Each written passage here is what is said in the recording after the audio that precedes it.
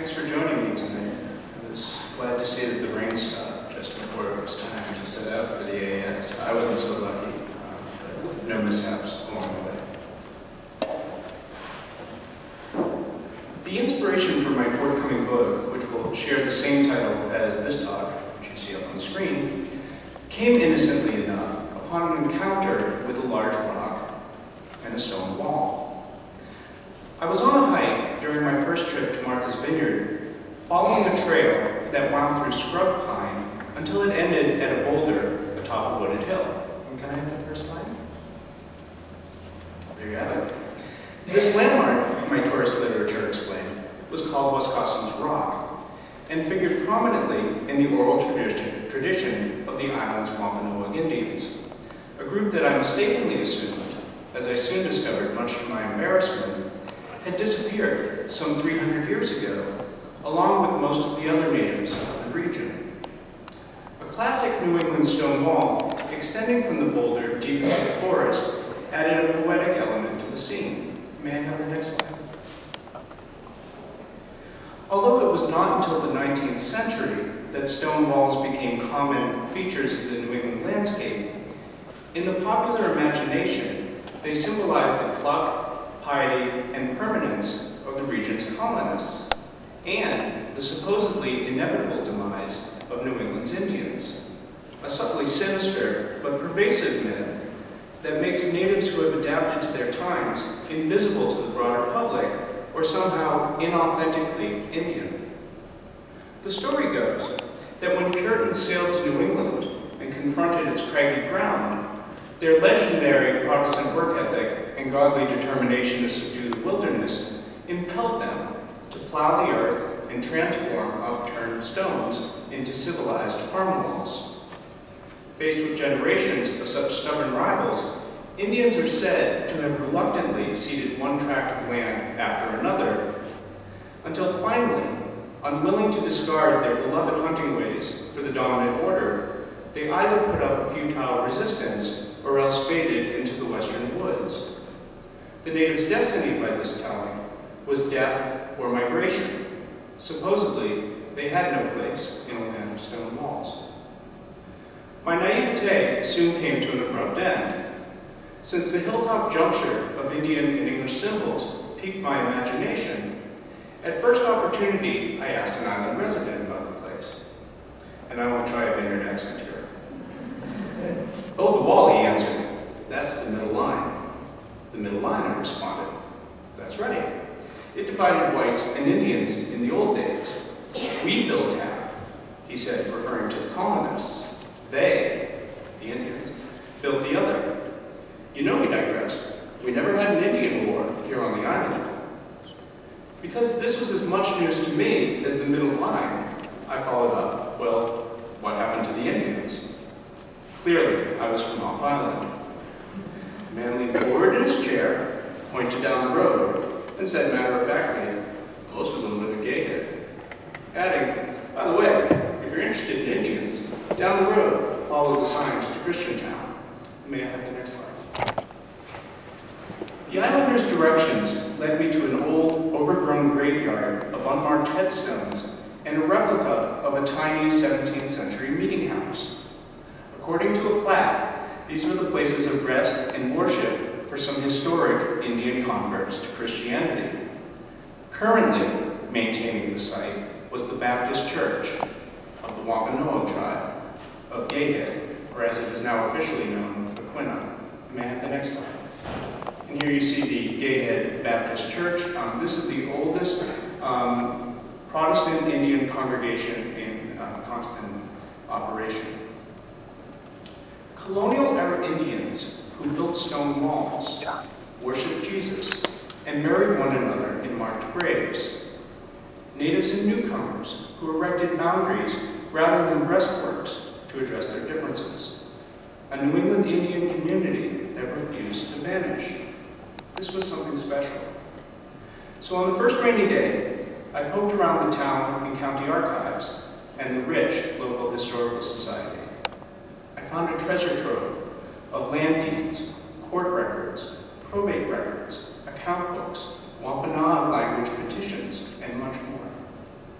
Historians of Native Americans, particularly during the 17th and early 18th centuries, commonly bemoan their lack of primary source materials.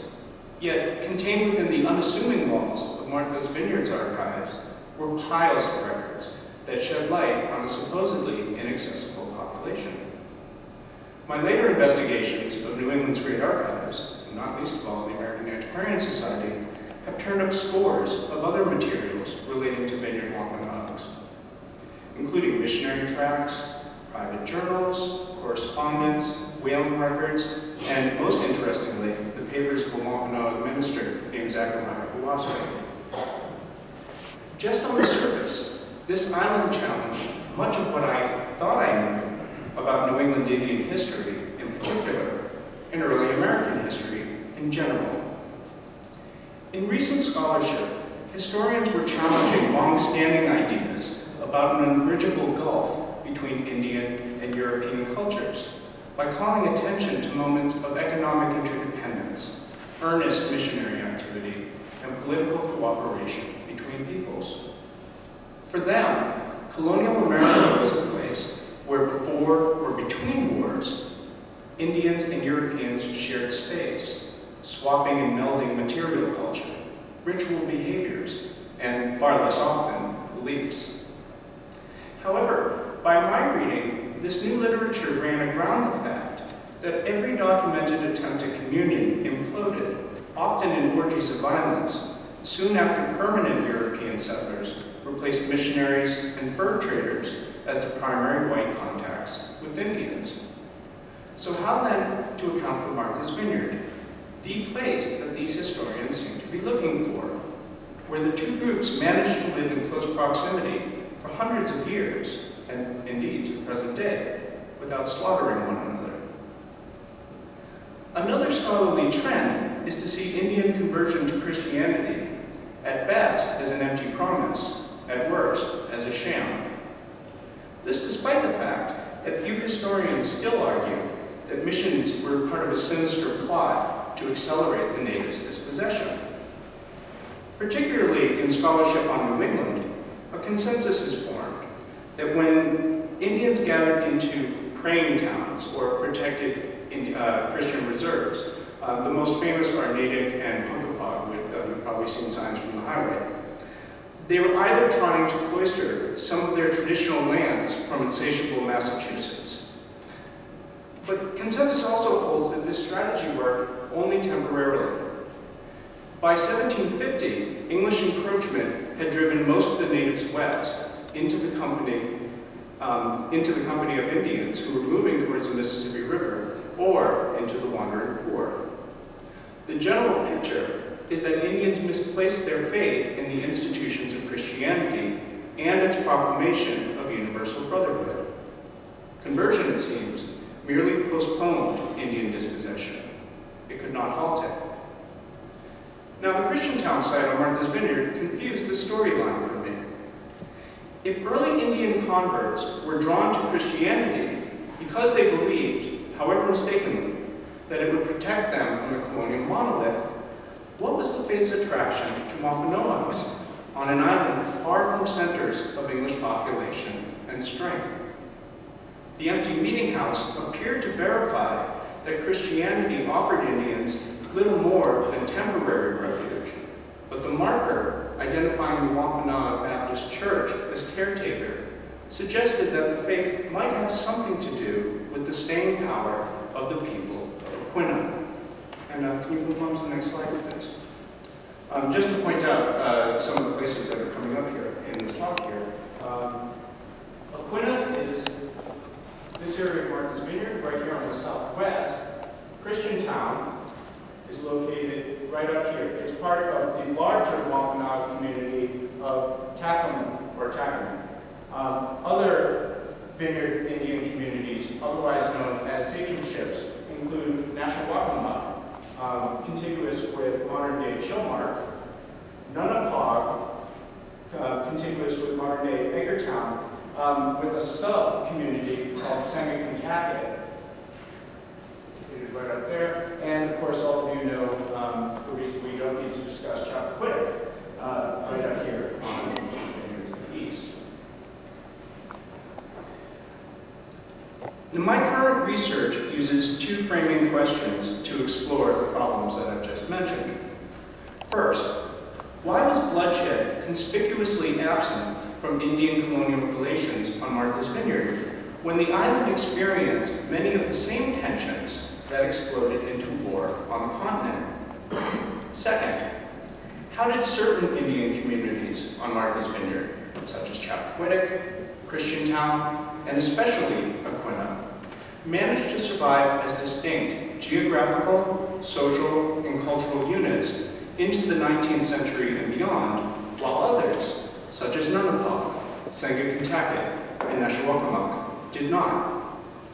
In pursuit of answers to these queries, each of 7 chapters focuses on a particular challenge or a series of interrelated challenges that confronted the Indians from their violent contacts with European explorers in the 16th and 17th centuries until they became formally incorporated into the Commonwealth of Massachusetts in 1871, meaning that the natives became full citizens of the state.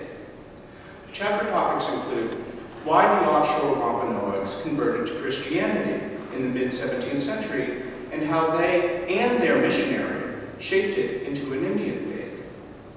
How some Indian communities deposed their sachems in favor of town meeting government to address the problem of land sales. The deep cultural ramifications of Indian children and young adults growing up as indentured servants in English homes and on whaling ships during the 18th century. And the need to redefine Indian identity and culture when outsiders, particularly African Americans, began marrying into Native communities during the late 18th and early 19th centuries. Tonight, though, I would like to present a short version of my chapter on the era of King Philip's War, and then tie that chapter into my study's larger findings. I chose this chapter for tonight because I've been struck recently by the remarkably high level of awareness among Worcesterites about this war, and because, perhaps with the exception of the topic of sex, which those of you who were here last week know, there's nothing like violence, or violence just averted, to hold an audience's attention. And not least of all, I think this chapter will give you a sense of what my project contributes to the field of early American history. Up to the eve of King Philip's War, the Indians and colonists of Martha's Vineyard, Nantucket, and Cape Cod had enjoyed decades of peace, in part because 2 Englishmen, Thomas Mayhew Sr. and Richard Bourne, exercised almost unfettered control over the area's missionary work and intercultural diplomacy. In 1641, Mayhew bought English title to the islands, leading to the establishment of colonies on the Vineyard in 1642 and on Nantucket in 1659. Mayhew's purchase and both islands' location outside any other colony's jurisdiction empowered him to rule over the English as an independent magistrate and to direct Indian affairs, at least from the English side of things. Moreover, in 1671, Mayhew's power grew even more formidable. In that year, the English crown annexed the islands to New York Colony, not Massachusetts, whose royal governor, Francis Lovelace, appointed Mayhew governor and chief magistrate of Martha's Vineyard for life, granted him a manor, the only one that I'm aware of established in New England, on the Vineyard's southwest, encompassing Nashwaakamak and Aquina, empowered him to preside over a joint legislature and superior court for the Vineyard and Nantucket, and confirmed his exclusive oversight of Indian relations. It wasn't until 1691, by the way, that the Vineyard and Nantucket became part of Massachusetts. Evangelical work gave Mayhew even greater influence. Soon after the English first settled on the Vineyard, Mayhew's son, Thomas Jr., began devoting long hours to learning the Wampanoag's language through the help of an outcast Indian named Hyakuns. A year later, he entered the missionary field with an unsurpassed knowledge of the natives' tongue, and equally important, enough understanding about Wampanoag culture to translate Christian ideas through Indian concepts. To give you an example, the missionary took the Indians' belief in Manat, a spiritual power that coursed through the world and manifested itself in notable people, animals, and landforms. Not to belittle this idea, but it's roughly analogous to the idea of the Force in Star Wars. And rather than deny man its existence, instead, Mayhew argued that it emanated from a single source, God. Mayhew's careful syncretism of this sort enabled his followers to at once retain a sense of continuity with Wampanoag custom, while practicing Christianity with a devotion that impressed several of New England's most eminent divines, including several of them who are staring at us right now. Yet most Wampanoags never would have lent Mayhew an ear were it not for the eerily fortuitous timing of his mission. In 1643, and again in 1645, island Indians were blasted by Old World epidemic diseases, inadvertently introduced to them by the English. These unfamiliar ailments swept off as much as half of the Indian population, often horribly disfiguring victims before taking them away. Meanwhile, the English were unaffected. Now, we know that this pattern stemmed from the English possessing immunities to diseases like smallpox and pneumonia that had festered in Europe's cities for millennia, whereas the Indians had not received any previous exposure and thus lacked such immunities. As such, entire Indian communities were struck down at one time without anyone to provide basic care, such as providing food, firewood, and water, care that would have led to much higher survival rates. So it's not just that they lack immunities, it's that there's no one to care for people when they do fall sick. Now, Indians and Englishmen in the 17th century understood epidemics far differently. Possessing only a vague sense of communicability and no knowledge of viruses, they read community-wide illnesses as a sign that the people had angered the gods, prompting the question of how to make things right again. Thomas Mayhew Jr. had a ready-made answer. He contended that the Christian God used disease to punish the Indians for their failure to worship him and abide by his law. But if the Indians converted, they would enjoy the same degree of health as the English. His logic was compelling, and all the more so because conversion promised political and economic benefits, such as closer trade and military ties to the colonists and access to English technology, such as literacy and firearms. By 1653, 283 Indian adults, including 8 powwows or shamans, had entered the Christian fold. They publicly renounced their gods and formed 2 meetings in which they received weekly Christian instruction from Mayhew and a handful of native teachers. When Thomas Jr. was lost at sea in 1657, his father and a host of Indian and colonial assistants took over the work, building on a solid foundation to spread the word throughout the Vineyard and then to Nantucket. By 1674, all but one of the Vineyard's more than 300 native families, and perhaps half of those on Nantucket, counted themselves Christians and demonstrated a solid command of Congregationalist doctrine. Meanwhile, on Cape Cod, a wealthy member of Plymouth Colony's legislature named Richard Bourne began preaching to the Indians. By the late 1660s, he said that the Wampanoags of Mashpee and the surrounding area were, quote, generally praying Indians. And just so you can locate Mashpee relative to the Vineyard, on your second map, you'll find the Indian communities of Cape Cod prominently featured. Mashpee is located directly across from the north shore of Martha's Vineyard.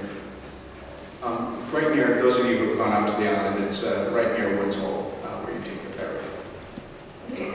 So in all, approximately 3,400 Wampanoags from the Cape and Islands had joined the church by the mid-1670s, a number representing half or more of the entire Wampanoag Confederacy. Wisely, the missionaries extended their charges, temporal as well as spiritual gifts. Mayhew avidly defended the natives in their disputes with colonists, and bargained with one especially prodigal sachem to cordon off a portion of Wampanoag territory, soon to be known as Christiantown, as a permanent praying Indian reserve, never to be sold. To show their appreciation, the Indians invited Mayhew to become their pastor, an offer he gently declined, explaining in the third person, as he often did, that in the present capacity he lieth under greater advantages to stand their friend and do them good. Bourne, on the other hand, more formally wedded his roles as Indian advocate and missionary. He had long been established as the Mashpee Wampanoag's primary English contact by the time he was ordained their pastor in 1670. He spoke the Wampanoag tongue, represented the Indians before Plymouth officials, arbitrated cross-cultural disputes, and negotiated with sachems and English magistrates to establish Mashpee as a permanent Christian reserve. So here, on the remote southeast margin of New England, learned, politically connected men, such as Bourne and Mayhew, were using missionary work and cross-cultural brokerage to win power and prestige for themselves, while bringing much-needed continuity and trust to Indian affairs. The Indians' confidence in their missionaries and the missionaries' faith in their converts fostered calm in moments of heightened cross-cultural suspicion. In 1671, 4 years before the outbreak of King Philip's War, rumors abounded that the primary Wampanoag sachem, Philip, was gathering his followers against the English. Mainland officials responded by forcing the Wampanoags west of Plymouth, and by the way, you can see Wampanoag territory on the first part of your map. By forcing the Wampanoags west of Plymouth, few of whom were Christians, to turn over their firearms, pay substantial fines, and publicly submit to colony and crown. Mayhew, on the other hand, showed much greater restraint while investigating the rumor on the Vineyard. He toured the island, asking natives if they knew anything about this supposed plot. The sachems pleaded ignorance of it, and as evidence, voluntarily pledged their allegiance to King Charles, resolved, quote, to fight against his enemies and the enemies of his subjects, and to advance the worship of God. The praying Indians of Cape Cod reacted similarly to this war scare, publicly disowning Philip in favor of alliance with the colonists, and expressing their hope that Indians and Englishmen, as fellow believers, would, quote, no more be strangers and foreigners. So what was a crisis in colonial relations for pagan Indians became progress for Christians. One of the reasons that colonists trusted praying Indians during the 1671 war scare was that the natives possessed formal mechanisms acceptable to the English of heeding colonial complaints and controlling the disruptive behavior of community members. For several years, Wampanoag congregations had followed the English practice of reproving church members for their sins and forcing them to confess transgressions that invited the wrath not only of God, but of colonial authorities. Those who refused to confess and repent were denied the Lord's Supper, or even excommunicated, a sharp rebuke for people in this face-to-face society. Additionally, in the midst of the 1671 crisis, Vineyard Indians began to supplement church discipline with civil authority, in the same manner that the English did. Each native village held elections for magistrates, or justices of the peace, to explicitly enforce, Christian law, with appeals passing from the Indians' own courts to colonial justices. Cape Wampanoags launched a similar initiative early in 1675, when war also threatened. From this point forward, at the bully pulpit and the bench, Wampanoags held positions and demanded a standard of behavior recognized by native and newcomer alike. Now, the titles of Wampanoag church and government officers were novel, but members of the Indians' historically leading families disproportionately filled these offices. Among the Indians' magistrates, at least 6 of 9 were either a sachem's relative, or a sachem's counselor. Of 30 Indian church officers, at least 16 were of elite descent, and probably far more. At the same time, these church figures doubled as the Wampanoag's political leaders. Not only were the Vineyard sachems Mitar of Aquina, Wampanoag of Sengakintagit, and Tuanquatuck of Nunapog leading Christians, but in 1675, 9 of Mitar's 10 counselors held positions such as preacher, deacon, or magistrate. Indian church and political leadership had become all but indistinguishable, meaning that Wampanoags who made decisions affecting war and peace were unlikely enemies of the English. The Indians' reforms more fully integrated them within the colonial political system and weakened their need to defer to Philip. Since the earliest days of English colonization, Cape and Island Wampanoags had paid tribute to the sachem of the Wampanoag community of Pokanoket, located in what we now call Bristol, of which Philip was the most recent sachem, in exchange for his protection, arbitration of local disputes, and leadership in diplomatic affairs and war. With justification, Philip referred to offshore natives as his people. But it appears that during the war scare of 1671, the Vineyard Indians, and probably the Cape Indians as well, broke with Pokanoket. Just months after the natives submitted to King Charles, English authorities ruled that the Indians could appeal decisions from their own courts to the colonial courts. A shift in the Vineyard Indians' allegiance would also help to explain Philip's heightened opposition to missions and English infringements on his jurisdiction in the years immediately preceding King Philip's War. Offshore Wampanoags had turned to a new series of beliefs, rituals, and legal structures to demonstrate their loyalty to Jehovah and their desire for a peaceful future with their English neighbors. They could not continue to follow an unconverted sachem while hoping to stay on this path. The Indians' decision to punish sin within their communities, submit to the king, and join the English court system encouraged peaceful resolution of their differences with colonists. As Christians, both people professed basic understanding about the definition of common crimes, who should judge those crimes, and to a lesser degree, how they should be punished. Furthermore, the Indians had Mayhew and Bourne as allies to help introduce them to English jurisprudence and defend them from colonists who might exploit them during their orientation.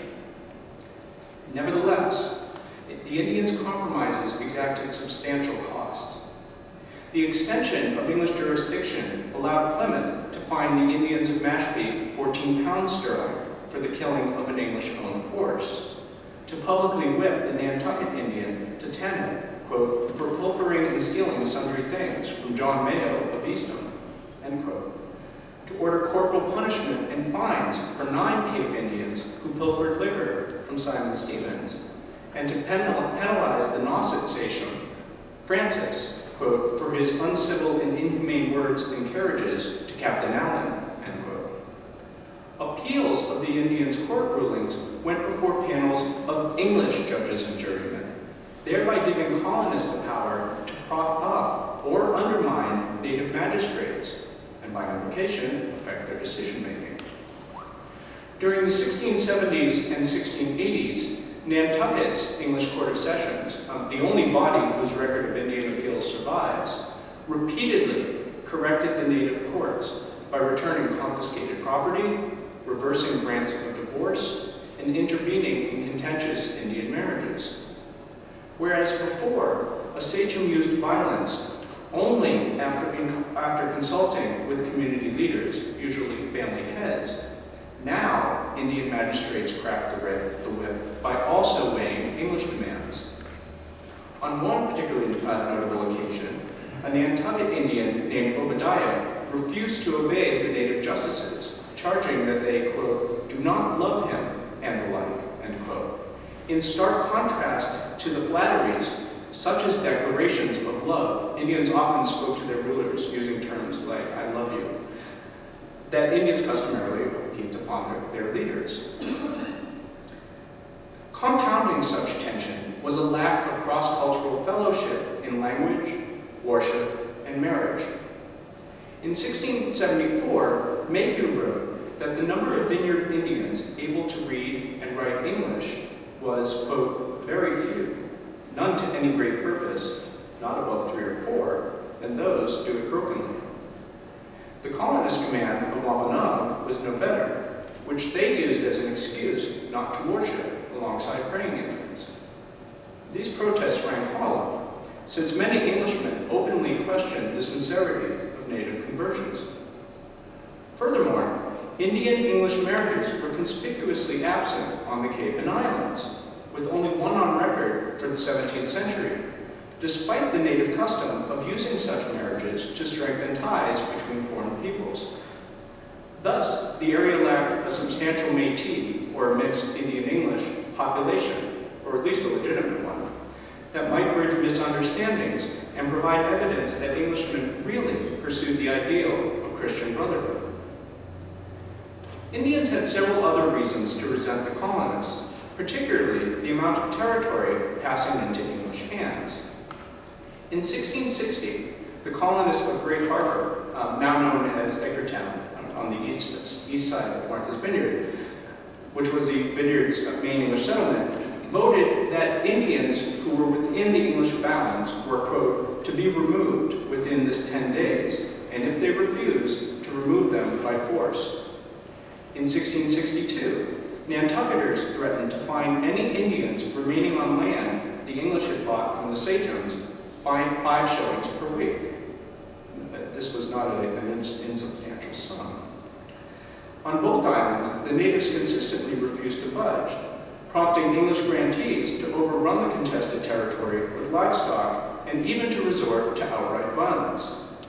The Chappaquiddick sachem, Pacapanessa, was so troubled by these events that he bypassed his eldest son as heir, out of fear, quote, that he would sell land to the English. Colonial livestock posed other problems. Englishmen refused to fence in their hogs and cattle, even though free-ranging animals feasted upon the natives' cornfields and clam banks. Instead, colonists fined Indians who shot the animals and banned traps in Indian territory, or even in areas in which Wampanoag hunting rights were protected by deed. Indians who responded by experimenting in animal husbandry themselves, and there were quite a few, were surprised to meet English opposition, both as a defensive measure in regard to horses, and to minimize competition for the land. Nantucket colonists imposed penalties on those who would sell livestock to Indians, and sometimes even on Indian horsekeepers. The settlers' conflicting messages about respect for property and the need for Indians to become civilized, on the one hand, and official acts that discouraged Indian animal husbandry, on the other, smacked of hypocrisy. Thus, in the years leading up to King Philip's War, the offshore natives struggled with English xenophobia, land loss, boundary infringements, and restrictions on traditional and new economic activities, which were among many of the same reasons that the mainland Wampanoags went to war in 1675.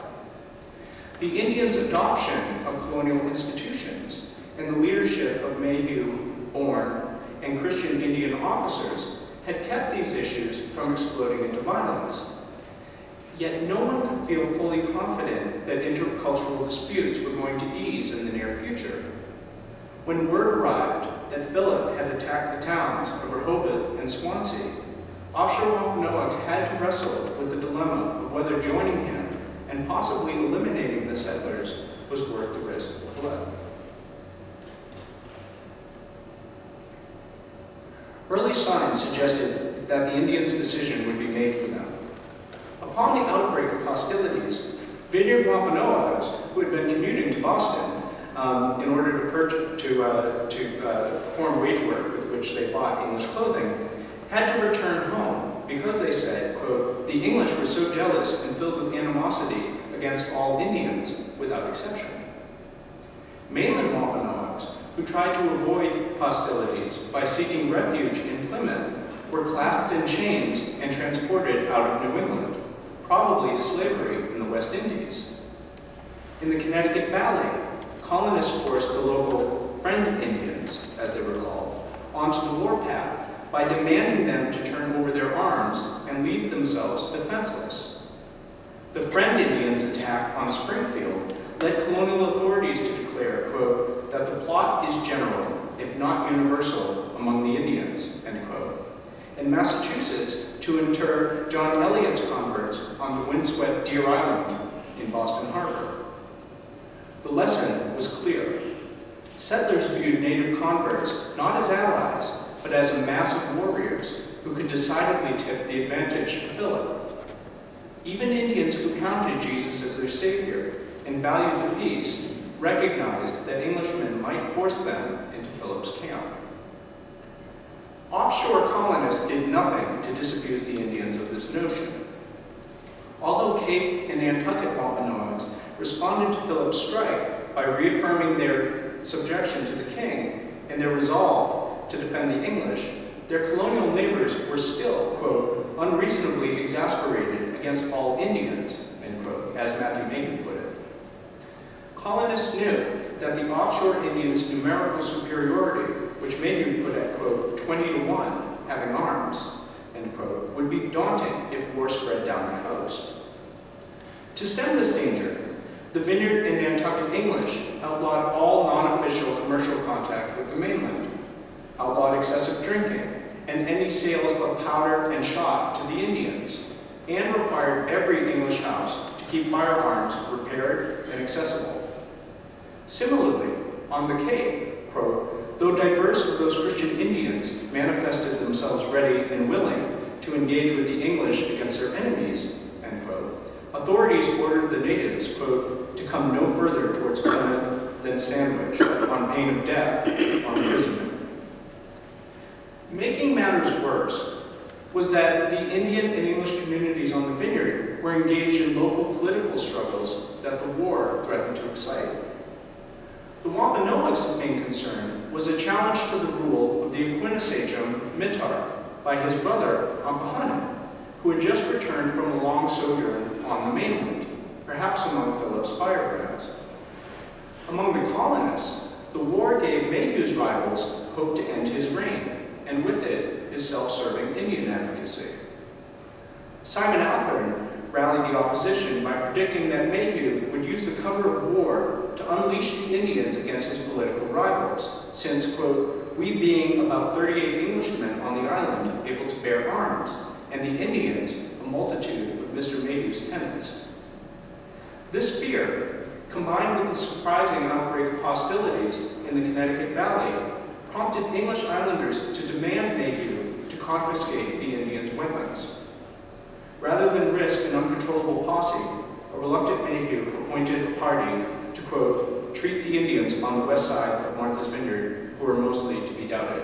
And what he means is the community at Aquinnah or Gayhead. And I do think that this was connected to the appearance of Wampanoag suddenly from the mainland.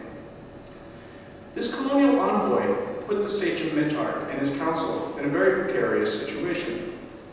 The order to disarm came from Mayhew's rivals, who seldom employed a light touch in Indian affairs. What if Mayhew were unseated or died during the course of hostilities? He was, after all, 83 years old. If Mitarch accepted disarmament, his brother might use the issue to claim the sachemship and lead the natives into war. Although the Indians certainly could make a quick end of colonial islanders, the tables would surely turn on the natives when mainland colonists arrived to exact revenge. And there was another issue as well.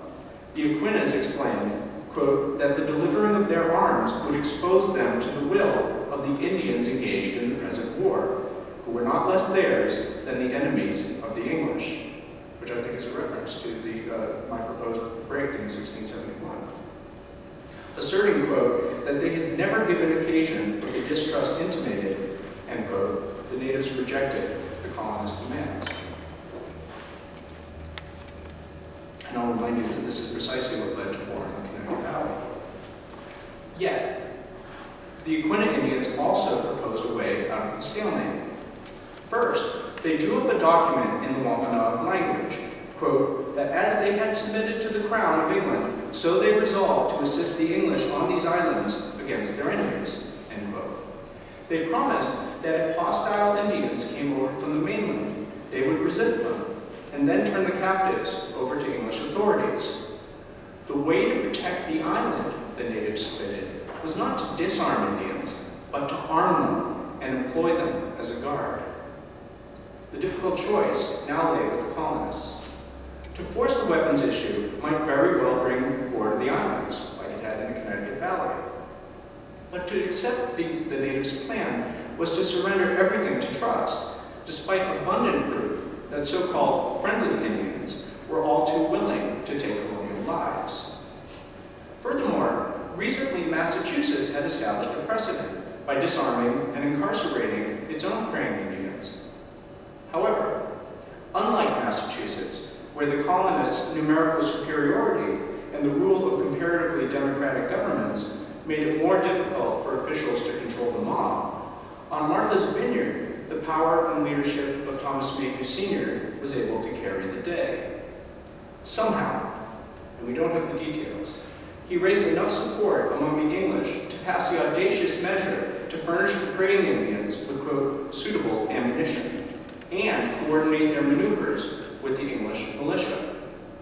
Nantucket colonists railed that, quote, an ill consequence may arrive upon the Indians training in arms on Martha's Vineyard, end quote. But by February 1676, Plymouth, too, began to send the Cape's praying Indians into the field alongside colonial forces.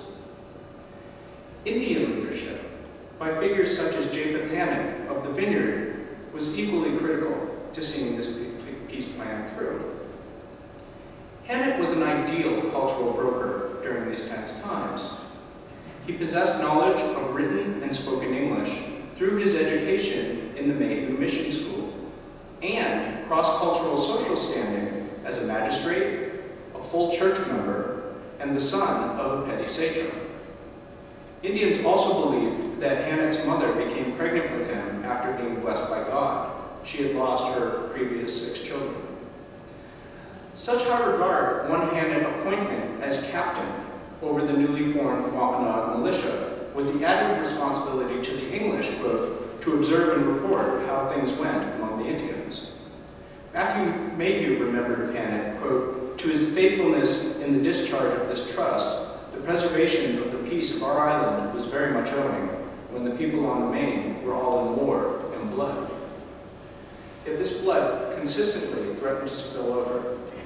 On the Vineyard, Mayhew's political opponents openly protested his arming of the Indians. Then rumors began circulating that New York Governor Edmund Andros was supporting Philip, prompting a faction of Nantucketers to overthrow the island's standing government, citing its cooperation with Andros, and to jail the clerk of courts, Peter Folger, even though Folger was the island's only interpreter to the Indians. Wampanoags were nonplussed by these events. They say now there is now young men in place, related Folger.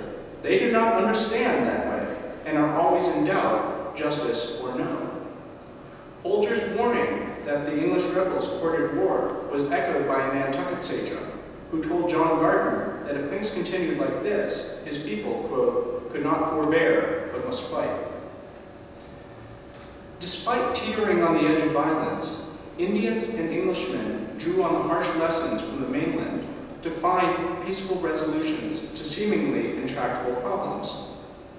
After the confrontation at Aquinnah, colonists on the Cape and Islands never again attempted to seize the Indians' arms.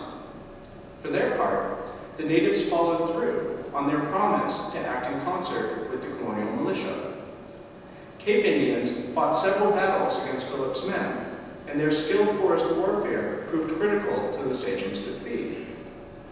To discourage any questions about their sincerity, Indian militiamen gathered before their campaigns at the house of the missionary John Cotton Jr. and insisted that he preach to them. They knew that aside from risking their lives in battle, there was no greater proof of their commitment to the English. And I think we can assume that they also wanted God's blessing before putting themselves in harm's way. The Vineyard Indians showed their colors when mainland Wampanoags began fleeing to the island, putting the English, quote, in continual fear that the other island Indians, by their instigation, may join with them to do as they had done, or, to put it more simply, to join the mainland Indians. To the colonists' relief, the Vineyard natives steadfastly turned in the refugees, including, according to Mayhew, several relatives, for a certain fate as servants and slaves, if not death. Unlike Rhode Island's Narragansetts, who the English brutally attacked after the Indians reneged on a pledge to turn over Wampanoags who had escaped into Rhode Island, offshore Indians made the heart-wrenching decision to betray their own blood rather than risk destruction. The deep blow to their honor was the price for their lives. The peaceful history of the Cape Islands was not lost on English contemporaries. Samuel Sewall marveled at the Vineyard's calm, despite, quote, these two nations thus struggling together and crowding one another in it. In praise of their accomplishment, he called the island Rebecca, citing Genesis chapter 24, verse 60, in which Rebecca leaves her family to marry Isaac, the son of Abraham, thereby joining the people of Israel, God's chosen ones. So too had the Wampanoags of the Vineyard, Nantucket, and Cape Cod seemingly abandoned their past to worship in the way of the Puritans, the self-proclaimed successors of Israel. Moreover, Rebecca's story expressed hope for the future. Rebecca was told, "Our sister, be the mother of thousands, of 10,000s, and may your descendants possess the gate of those who hate them." Now, the Indians and Englishmen of the Cape and Islands had avoided shedding one another's blood, but Sewall was being a bit over-optimistic here. Offshore peace rested on a fractured foundation, the unique power of Mayhew, and to a lesser degree Bourne. The Indians' willingness to undertake governmental as well as religious reforms that bound them more tightly to the colonists and less so to mainland Wampanoags. The wartime refusal of each party to overreact to pernicious rumors, despite harboring many doubts about the other's intentions. The Indians' performance in the English militia, and especially the dread harbored by natives and newcomers about the prospect of warring against one another in localities with an Indian majority, but in a region dominated by Englishmen. Wartime coexistence depended more upon fear than goodwill, and thus, unlike Sewall's vision, the end of mainland hostilities offered little promise of Indians and Englishmen marrying, producing thousands and tens of thousands of children, and creating a single society. In a war soaked with bloody tales about the worst of humanity, that was too much to expect. But in the centuries that followed, some of the Vineyard Indian communities did survive by drawing on lessons learned during King Philip's War. And here I'd like to touch on some of the larger themes of my study. The most important of these lessons was that Indians could maintain their distinctiveness even while adopting colonial institutions and ways by targeting such change to the defense of the native community's autonomy, values, and especially land, and by shaping borrowed behaviors according to Indian cultural norms. Yes, the Indians established colonial-style courts that enforced basic English standards of justice, but they did so, in part, to avoid direct English oversight of their communities and to avoid violence that would dispossess them of the land and one another. In the years that followed, some Wampanoag communities unseated their sachem in favor of English-style town meeting government, but they did so to keep the sachems from selling the land without the people's consent.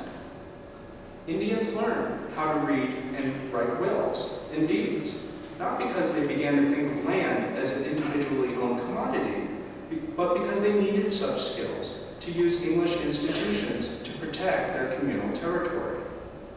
Some Indians took up animal husbandry, but they did so to lay a claim to land that colonists would recognize as legitimate, and they managed their herds communally. Such bricklage, or cultural borrowing, required the Indians to give in again and again to colonial pressure to change. But the Indians recognized that their collective identity was grounded in the maintenance of their villages and their communal land base, rather than in a set of static or unchanging customs, and that certain traditions, such as their communal ethic, were beyond the reach of outsiders and could carry the weight of their peoplehood. They also realized that selective change could be a way, as the anthropologist Marshall Sahlins puts it, to become more like themselves.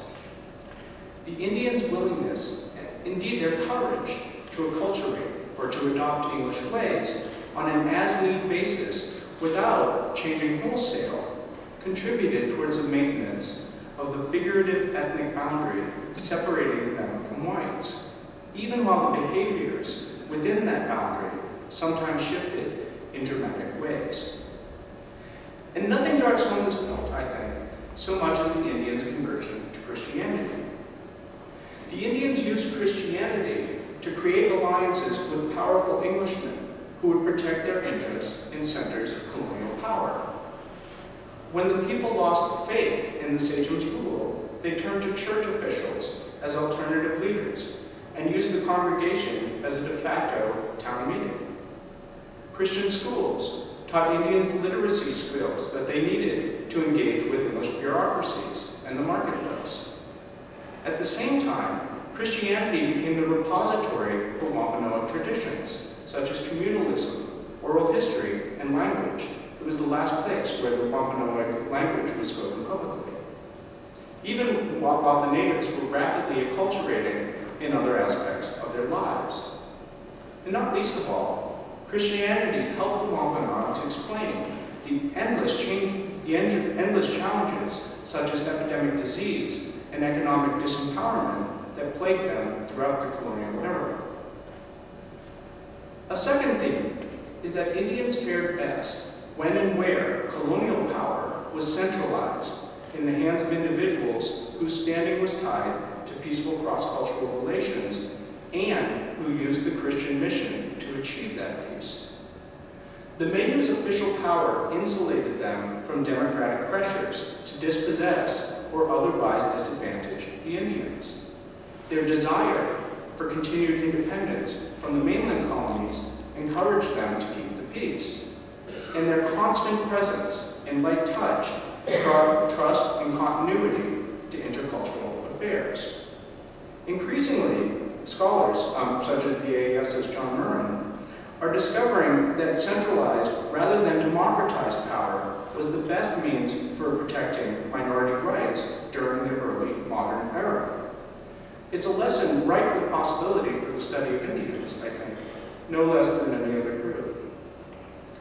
I hope that students of the colonial era will also see that even as Christian missions were vehicles, and they were, for the expansion of the colonial state and culture, they could simultaneously link Indians and high-ranking Englishmen in reciprocal relationships that gave the Indians a voice in colonial capitals and a safe haven from an encroaching colonial population, while also providing those English leaders with moral and practical incentives to pursue peace and some modicum of justice for the Indians.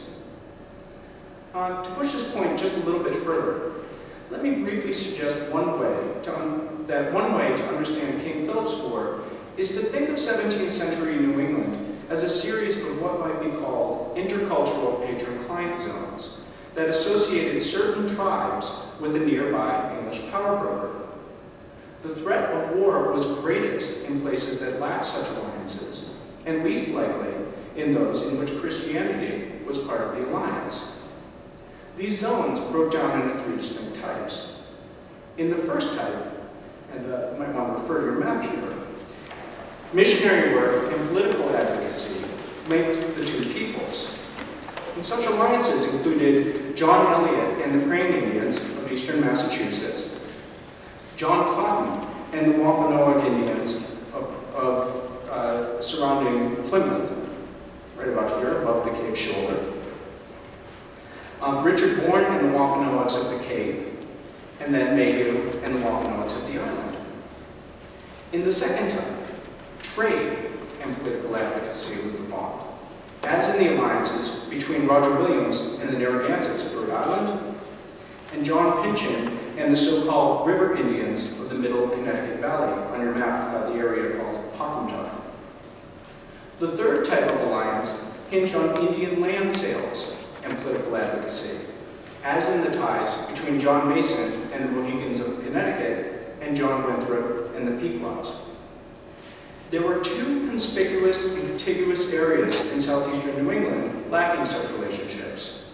The territory housing the Wampanoag communities of Mount Hope, Pecasset, and Secaucet, just east of the Rhode Island border, which formed the core area of Philip's influence, and the Nipmuc country, extending from the easternmost, northernmost corner of Rhode Island, the Rhode Island-Massachusetts border, up until the area around Worcester, where John Eliot had just begun to extend his missionary work, but had yet to firmly enter the Praying Indian Alliance.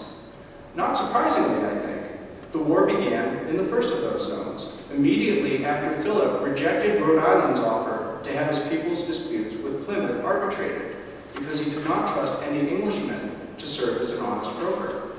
Next, the war spread to Nipmuc country, where colonists lacked a local figure who could treat with the Indians before they joined Philip's cause. Most of these patron-client zones remained peaceful, or relatively peaceful, during the war. We've already discussed the Cape and Islands. In eastern Massachusetts, most of the Praying Indians stayed committed to the English alliance to the end, despite repeated solicitations from Philip and vigilante violence by the English. Even after Boston forced the Praying Indians onto Deer Island, the Indians continued to provide support for the colonial militia when asked. Although weak and demoralized, most of the Praying Indians of eastern Massachusetts emerged from the war alive and at peace with the English. Connecticut's Indians responded to news of the war by immediately volunteering troops to fight against Philip's men and providing high-ranking hostages to be held by the English until war's end. Connecticut colonists, for their part, refused to overreact to pervasive rumors of Indian conspiracy and never demanded the Indians to turn over their weapons. As Increase Mather put it, quote, "They acquitted themselves like men and Christians. It was prudently done of them not to make the Indians who lived amongst them their enemies. And the Lord hath made them to be a wall to them, and also made of them to do great service against the common enemies of the English." Now, this is not to say that the conflict did not enter any of the patron-client zones, for certainly it did, turning the Connecticut Valley in Massachusetts and Rhode Island into bloodbaths. Pynchon was unable to dissuade Springfield area colonists from ordering the river Indians to turn over their guns, to which the Indians responded by launching what they considered a preemptive attack against nearby colonial settlements. Roger Williams in Rhode Island was unable to restrain Massachusetts from entering his colony, whose jurisdiction Bay Colony only begrudgingly acknowledged, to launch a brutal and supposedly preemptive attack against the Narragansetts. The Vineyard story enables us to better understand these events. Neither Pynchon nor Williams ever launched a mission, and thus their Indian allies lacked the Christian status that could be used to tone down the provocations of their mistrustful English neighbors. Furthermore, neither Pynchon nor Williams exercised the formal authority of a Thomas Mayhew in their respective spheres, and thus they were unable to resist the mob, in Pynchon's case, or dissuade outside powers, in the case of Williams, from violating their autonomy in Indian relations. So to conclude, I hope the story of the Wampanoags of Martha's Vineyard will shape the sense of inevitability looming over the study of colonial America, that the Indians' fate was all but determined from the very start. Exceptions, like the Vineyard, show that individual and small group decision-making could and actually did make a difference, that history was made by people, not by invisible forces. The The Vineyard also illustrates that Indians did not disappear from Eastern America. Now, to be sure, many died from epidemic disease, warfare, and whaling, while many others left in hope of a better future westward. But as for the rest, they remained, by changing in complex and subtle ways, dictated by the challenges of their day. The rise of a few Indian casinos have made the public aware of Indians who have survived along the eastern seaboard through the centuries despite the formidable odds. But many voices question whether Wampanoags, Pequots, Mohegans, or Narragansetts, who do not look or act in ways the dominant culture defines as Indian, are Indian at all. In the end, I hope that those who consider my account of the Vineyard Wampanoags will be able to understand the troubled journey and remarkable adaptations of the people who have been defined away for far too long, but whose presence forces us to rethink what it means to be an Indian in America. Thank you.